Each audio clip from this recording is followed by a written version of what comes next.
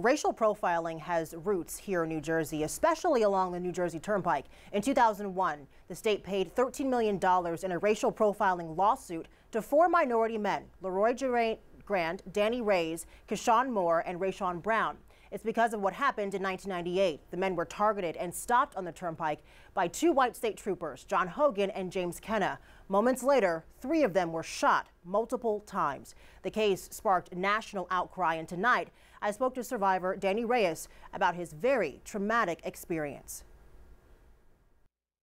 Yeah, we were 4 college basketball students.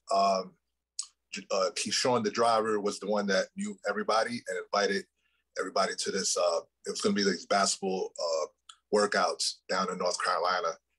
As we was near exit 7A on the Turnpike, that's when I noticed the troopers for the first time riding next to us, looking inside the car. My first reaction was really to see how fast Keshawn was driving, and he was going right at the speed limit. So I honestly thought they was just gonna look and then continue on their way.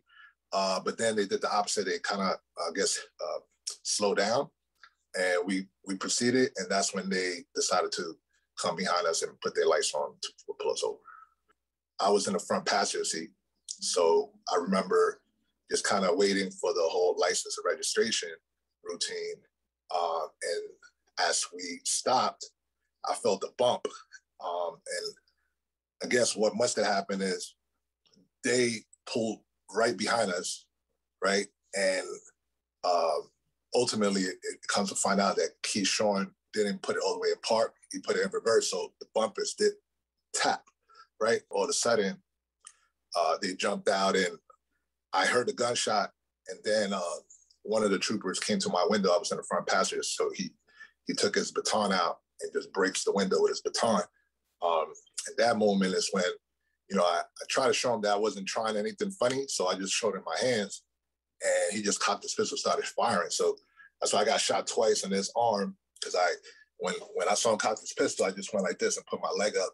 So 2 hit my arm, and it shattered my bones. So immediately, like, my arm was on fire, so I actually ended up getting shot twice on my head. One was in and out, and then the other one traveled. That's the one that's in my stomach.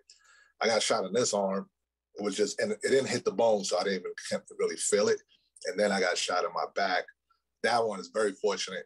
It's right next to my spine. But as that happened, and the gun, I guess the other trooper was shooting from the other side as well, right? Jermaine and Rayshawn was sleeping in the back, so they kind of woke up to bullets. And Keshawn was like, because it was a minivan, so he was just like this. So I was in a state of shock. Their story was that we tried to run them over, that they was on the floor fearing for their lives as the car was coming at them, and so that wasn't what happened.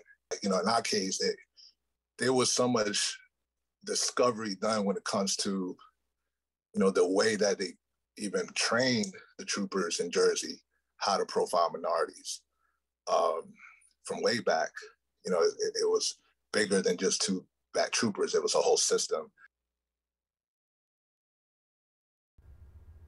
In 2002, Hogan and Kenna pleaded guilty to lesser charges in that Turnpike shooting, admitting they were trained to target minorities. They lost their jobs as New Jersey state troopers, but avoided any jail time. In that settlement, that $13 million settlement, the state did not admit any guilt.